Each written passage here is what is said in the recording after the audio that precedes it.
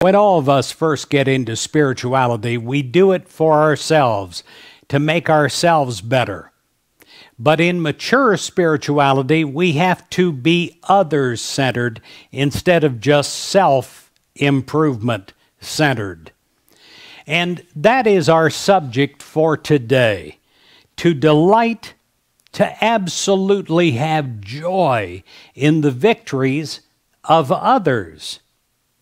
In 2 Corinthians 1, verse 4, the Bible says, God comes along with us when we go through hard times.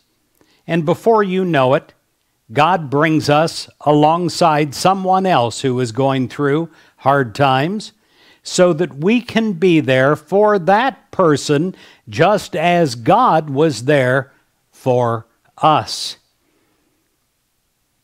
Fanny Crosby said, "A single word, if spoken in a friendly spirit, may be sufficient to turn one from a dangerous error." And I know that to be true. Well, my friend, do you delight in the victories of others? You should. Each day provides countless opportunities to encourage others and to build up their good works. When you do, you spread seeds of joy and happiness, and that's precisely what God wants you to do.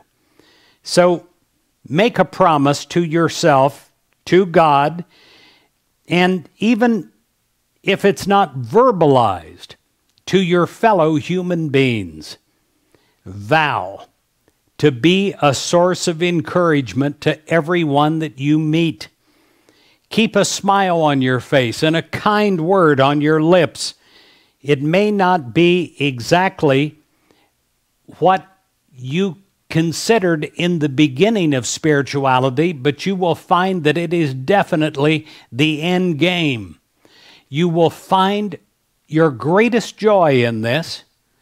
You will find your greatest joy in the joy of others.